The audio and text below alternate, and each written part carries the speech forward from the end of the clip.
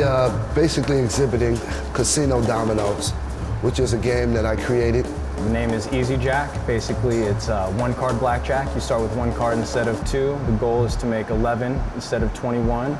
The game I'm showing you now is a game we created called Blind 'em Up. It's a match 4 concept, kind of like a Bejeweled or a Candy Crush.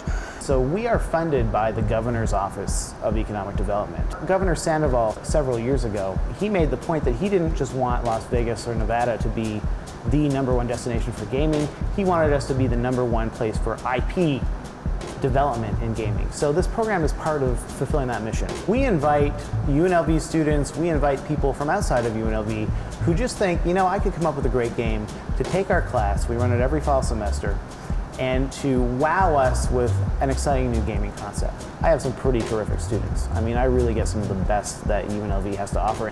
What better job than sitting around all day with brilliant minds, coming up with new game concepts and playing games all the time and designing and building games. It's very exhilarating and fun.